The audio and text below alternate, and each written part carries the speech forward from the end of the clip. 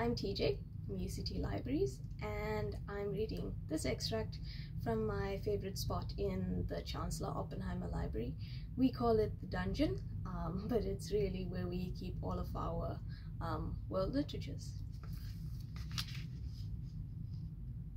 The next day, the prince returned. "You should have come back at the same time," said the fox.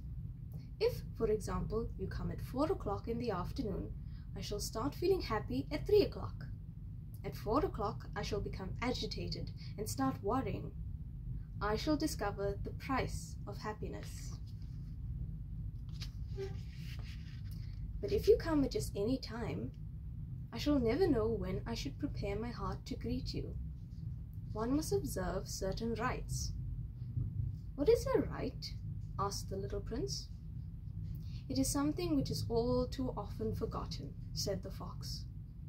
"It is what makes one day different from other days, 1 hour different from other hours. For example, there is a rite among my hunters. On Thursdays they go dancing with the village girls, so Thursday is a marvelous day for me. I can take a walk as far as the vineyards.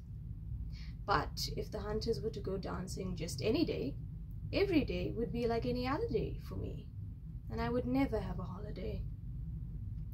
Thus it was that the little prince tamed the fox, and when the time came for his departure, the fox said, "Oh, I shall cry."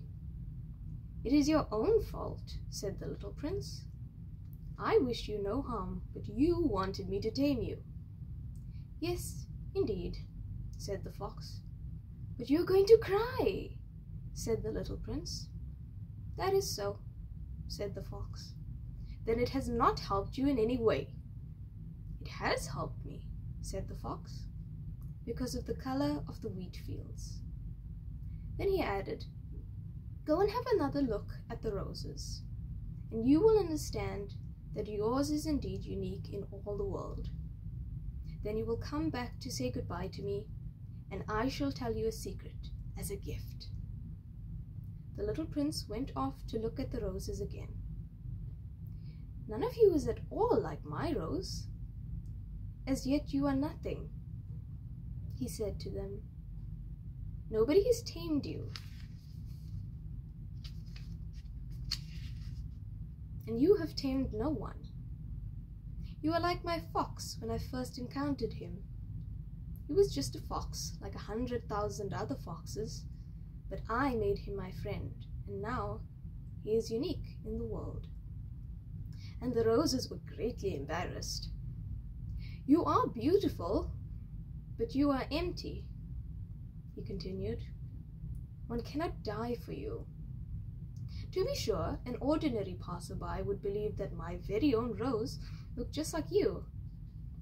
But she is far more important than all of you because she is the one I have watered.